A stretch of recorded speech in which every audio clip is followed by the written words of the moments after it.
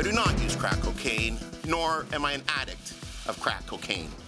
Today, Toronto Mayor Rob Ford finally addressed allegations that he was caught on video smoking crack cocaine. The allegations first surfaced more than a week ago. The CBC has not seen the video and cannot verify its contents. The wife and family of a British soldier killed on a London street spoke out today about their loss. I just want to say that I love Lee. I always will. And I'm proud to be his wife. 25-year-old Lee Rigby was a drummer with the British Army. He was hacked to death Wednesday in broad daylight. British Prime Minister David Cameron is calling the attack an act of terror.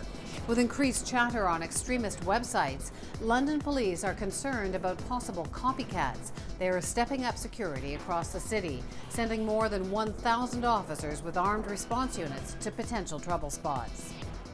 A section of a bridge near Mount Vernon, Washington collapsed last night and fell into a river, cutting off the main highway route between Vancouver and Seattle. 2 vehicles plunged into the Skagit River. The 3 people inside were rescued with only minor injuries. Investigators say a truck's load was too tall and hit an overhead girder. The driver of the truck, who's from Spruce Grove, Alberta, is cooperating with the investigation.